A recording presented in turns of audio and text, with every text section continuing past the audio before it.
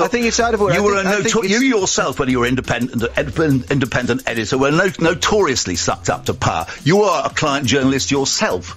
You are a crony journalist yourself. It's time this system was exploded. I mean, the questions which were not asked about your owners during that time, I'm afraid is a real problem. Talking about politics. You've got a lot of questions, and it was you who started this. You have a lot of questions to ask about your own political career and your reporting as a media commentator for the BBC while you're at it.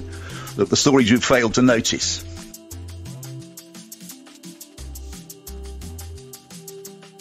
Peter, it's unbecoming. I know. It's unbecoming of you.